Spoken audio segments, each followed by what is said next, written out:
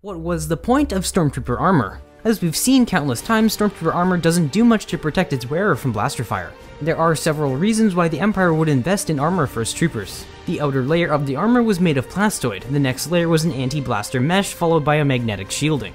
Padding in the helmet also helped prevent head injury. In short, the armor did not suck because not much short of pure Beskar would stop a blaster bolt. It was meant to protect its wearer from a glancing blaster shot. And according to the current canon, Stormtrooper armor is impervious to projectile weapons and most melee attacks. The armor also provides the trooper from blaster bolts by dispersing the heat from the bolt, often leaving them incapacitated but still alive.